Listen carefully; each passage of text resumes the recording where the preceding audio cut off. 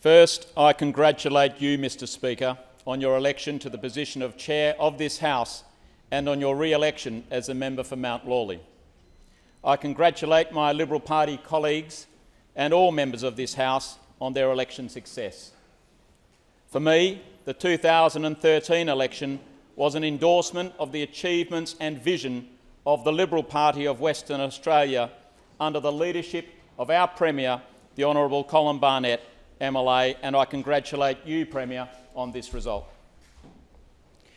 It is with a great sense of duty that I stand before you today. I enter the chamber as the first Liberal to be elected to the seat of Churchlands since its inception in 1996. The seat of Churchlands was renamed from the seat of Floreat that existed from 1968 to 1996, and the only Liberal to represent the former electorate of Floreat was Andrew Mansaris, who contested the seat at the 1968 election, the year after I was born, and who held the seat until 1991.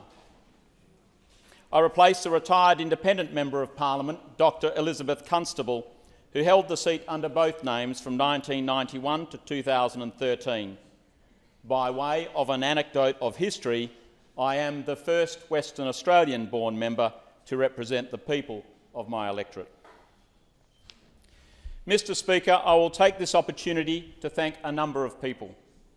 I thank the people of Churchlands for electing me to represent their interests and the Liberal Party of Western Australia for providing me with this opportunity. As everybody in this House knows, elections are reliant upon a number of volunteers and supporters.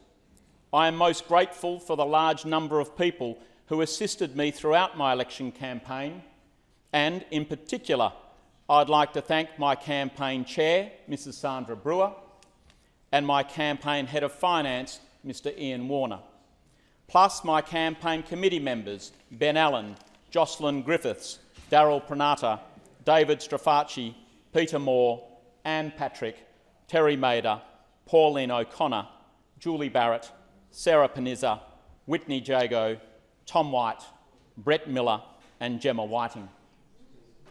In addition, I'd like to thank the existing members of this Parliament who provided support and guidance, with a particular vote of thanks to the Premier, the Honourable Colin Barnett, MLA, the Treasurer, Minister for Transport and Fisheries, the Honourable Troy Buswell, MLA, and the Minister for Education, Aboriginal Affairs, Electoral Affairs and Leader of the Government in the Legislative Council, the Honourable Peter Collier, MLC. Thank you to my family, some whom are here today, including my dad, Gordon Lestrange, sister Louise Robinson and my aunt, Catherine Morgan, and a number of other family members, close friends, supporters and colleagues. I pay particular tribute to two very important women in my life. My mum, Marjorie, who died from cancer when I was 21 and whose spirit lives on in those who loved her, and to my wife, Alison, who has a great sense of love and support to me, evidenced most recently while I was on the campaign trail, where she picked up much of my share of caring for our young boys, James and William, while at the same time holding down a professional job in the city. I also extend my gratitude to the Clerk of the House and the parliamentary staff on making me feel most welcome and for assisting me to settle into my new role. Mr Speaker, I will now take this opportunity to highlight some of the policy challenges that relate to the electorate of Churchlands, which have a broader application for Western Australia. I will then provide you with a synopsis of my background and present a core set of values that underpin my philosophy for parliamentary service. The Churchlands electorate has the beautiful expanse of City Beach and Floreat Beach as its western boundary, and its eastern boundary is the busy Mitchell Freeway. The electorate comprises all or parts of the suburbs of City Beach, Churchlands, Floreat, Glendalough, Mount Claremont, Wembley, Wembley Downs, West Leederville and Woodlands. It takes in Bold Park, Perry Lakes, Herdsman Lake and Jakarta Lake. It is home to the very popular Wembley Public Golf Course and to some of our city's best schools, such as Churchlands Senior High School, Hale School and Newman College. The 2011 census identified 38% of the electorate's residents coming from professional backgrounds. By way of an example, the suburb of Churchlands itself has 37.9% of the population recorded as fully owning their own home. Whilst these are enviable economic indicators, they do mask a set of unique challenges which mirror the changing demographic of many of our inner city suburbs and are cause for close planning attention. The ageing population of the electorate, as with other parts of Western Australia, will continue to put increased pressure on the need to provide local medical and health support, plus easier access to public transport, shopping and service providers. The fixed incomes of many retirees will make them more vulnerable to macroeconomic challenges, such as rising inflation, and their reduced level of economic engagement may put pressure on state fiscal policy. In turn, the gradual buying up of old homes by younger families, coupled with subdivision of land, is increasing student numbers at some local schools, which is putting pressure on dated infrastructure, and has increased local road use. The increased local road use is further exacerbated by heavy trucks originating from Fremantle that pass through the electorate to link up with the Mitchell Freeway, which adds to congestion and encourages suburban rat runs. The net result is that previously quiet suburban streets become busy networks. Notwithstanding the above, Churchlands is a beautiful part of Western Australia, and it has the potential to be a shining example of how to carefully balance the preservation of its parks, lakes, beaches with efficient road use and broad-based housing options supported by the requisite schools, services, recreation spots, shopping areas and business precincts. My vision for Churchlands aligns with my vision for Western Australia, which is for it to be the best place in the world to raise a family, to work, to run a business, to play and to retire. I joined this parliament at 45 years of age with a diverse background, old enough to have some life experience and young enough, I hope, to offer a lasting contribution. I am first and foremost a dad, sharing the joys and challenges of raising two young boys with my wife Alison. For the past 7 years, I established and ran a successful leadership and performance improvement consulting business, and I thoroughly enjoyed working with large resources sector companies, city and regional businesses and government departments, helping them in a variety of ways, such as writing strategic plans, improving business resilience and enhancing leadership systems and performance. Throughout my professional and business career, I have also served our country as an infantry army officer in both the Army Reserve and on continuous full-time service with the regular army. Career highlights included reaching the rank of Lieutenant Colonel, commanding a reserve infantry regiment which trained and deployed soldiers for the regional assistance mission to the Solomon Islands, preparing and deploying troops for national security tasks, and myself deploying to Afghanistan as part of the International Security Assistance Force, where I was the Australian Task Force Commander's Operations Analyst to Uruzgan Province, and posted in direct support of the Australian Battle Group led by the 1st Battalion, the Royal Australia Regiment, and the 6th Battalion, the Royal Australia Regiment. Prior to my business and senior army officer experience, I also had a highly rewarding career as a senior school economics teacher, head of an academic department, middle school leader, and leader of school-based youth development programs. I worked in schools such as Christchurch Grammar School, Ursula Frayne and Mandurah Catholic Colleges, and Wesley College. All of my working life to date has involved working with others to set and achieve high standards with a mission focus, to solve problems and improve efficiencies, and to help individuals and teams to reach their potential. I see my entrance into this great parliament of ours as an extension of this work, on behalf of the people of Churchlands and in the service of Western Australia.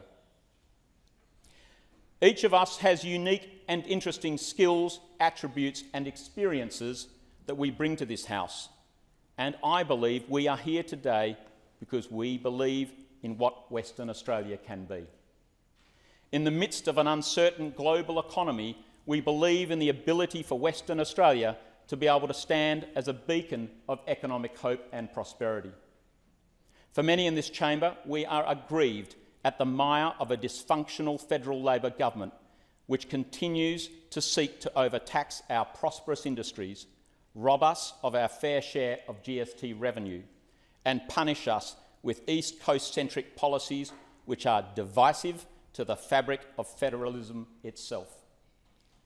We are aggrieved because we believe in our ability to stand up for our Western Australian state rights.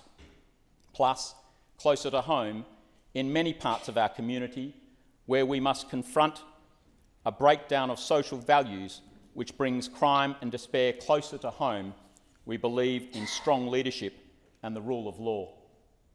We believe in these things because they are underpinned by a core set of values, values we can all embrace, such as liberty, the family, personal and community responsibility, individual dignity, free enterprise and small business.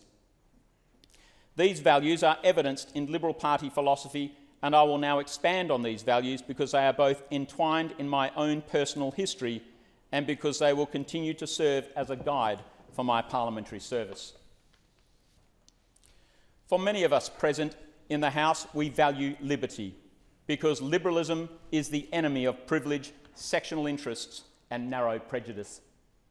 And it is this value which drove my decision to one day enter politics.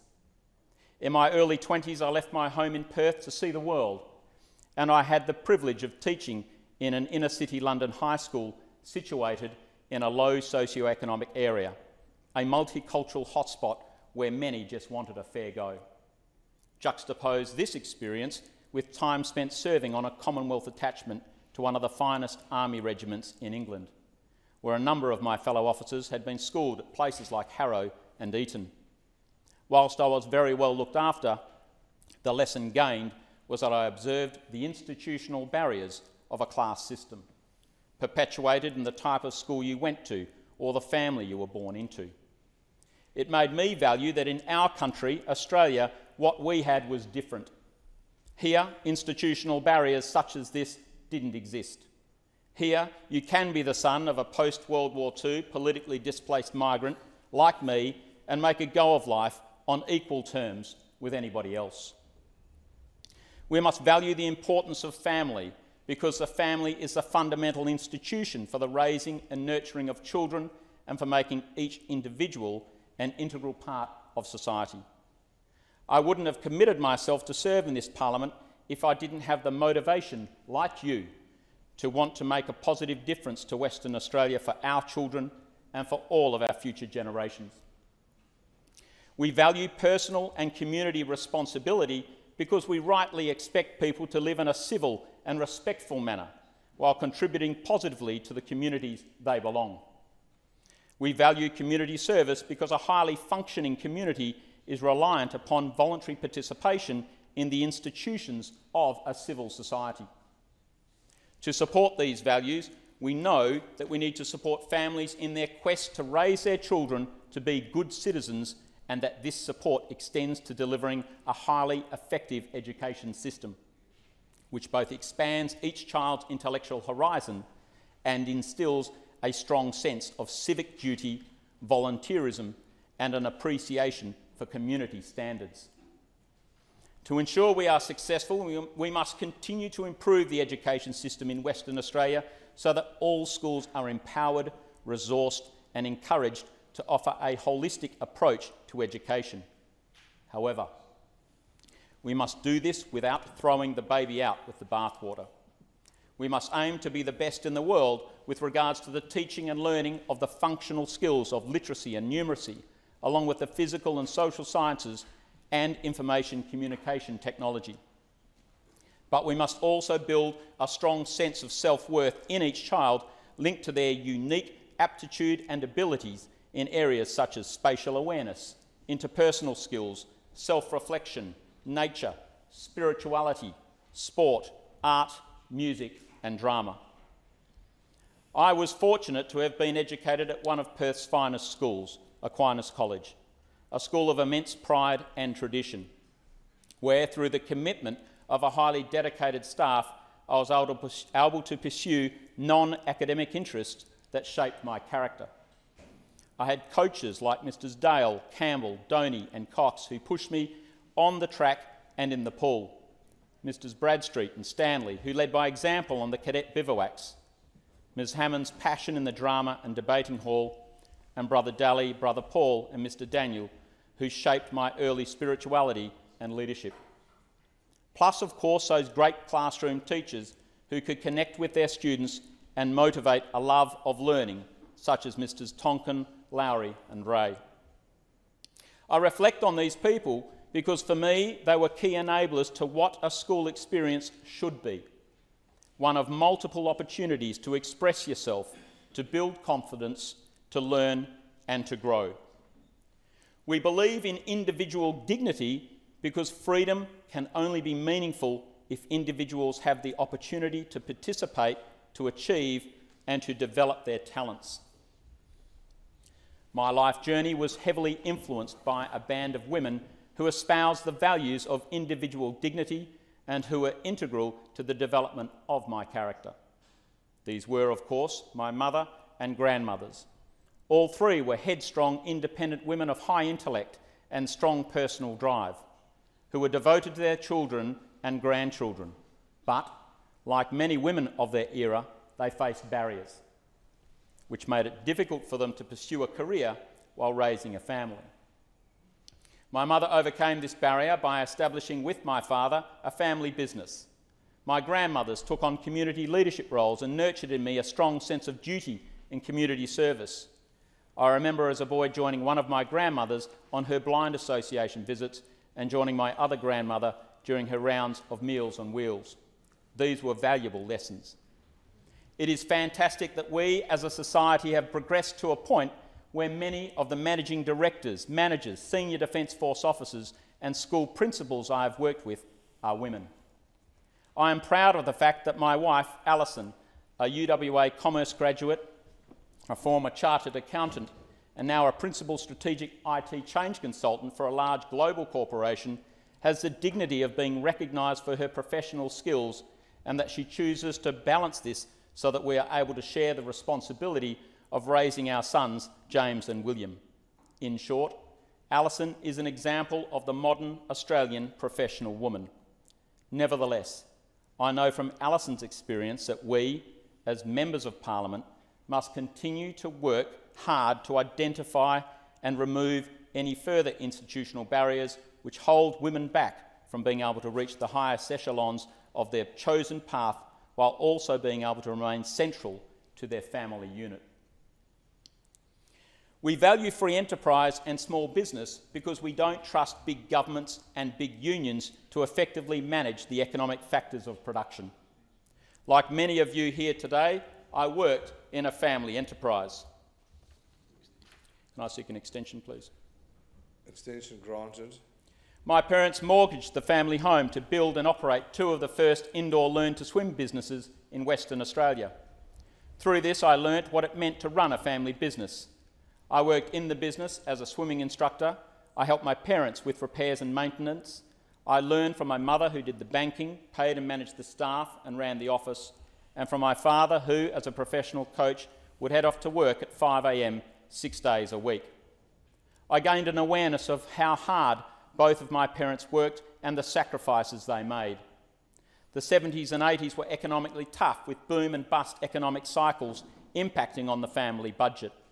And this provided me first-hand experience of the impact of macroeconomic policy failings that can leave small businesses vulnerable. Wherever possible, we should set the macroeconomic conditions for small business success while simultaneously limiting the amount of government interference evidenced by antiquated labour market laws, bureaucratic red tape and discouraging taxation measures. Whilst for many of us here today, our core economic ideology centres on open and free markets, we must always ensure that the policies we pursue do no harm to the fabric of what binds our communities together. Our policies must address the unique problems facing the communities of rural and regional Western Australia as well as metropolitan Perth. We need to acknowledge the social and economic divide between the city and the bush, and we need to work hard to empower all businesses and industries throughout Western Australia by making it easier for them to succeed and not weighing them down with lengthy and overbearing approvals processes, which unrealistically hold them back from capitalising on fast-flowing and fast-changing markets and trends. At times, we will be challenged by conflicting economic philosophy. On the one hand, we may be strong advocates of deregulated city markets, while on the other hand, we may want to support a rural industry in order to provide protection and certainty for rural producers so that they and their local community can survive. On the one hand, we may want to free up the use of land for industrial purposes and in so doing create improved employment opportunities, while on the other hand, we may want to preserve the use of this land for the protection of natural ecosystems. In many cases, there are no definitive rights and wrongs in the application of economic theory, but rather there are very clear consequences, more often than not borne out of an assessment of the overarching opportunity cost to the society itself, now and into the future. In short, the path to solving these problems is complex.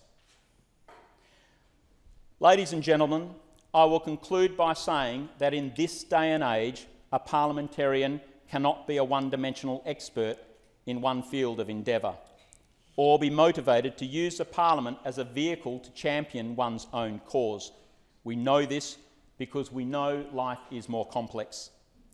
We live in a time when the opportunities for Western Australians are vast. However, we also live in a troubled global community, evidenced by failing economies and conflicting ideologies. Some of the problems and challenges that our state will face will be uniquely West Australian, while other problems will extend across our national and international borders. It is because of this that as Western Australians, we must forever be mindful of the need to preserve our enviable standard of living and our uniquely Australian way of life, and we must foster in our citizens and communities a desire to support each other through service, volunteerism, mateship and community spirit. As members of this Western Australian Parliament, our collective community responsibility requires that we, first and foremost, must defend Western Australia's interests while working with others as part of a team to find practical solutions to the many and varied challenges that we will face. Mr. Speaker and members, I look forward to serving the people of Western Australia with you. Thank you.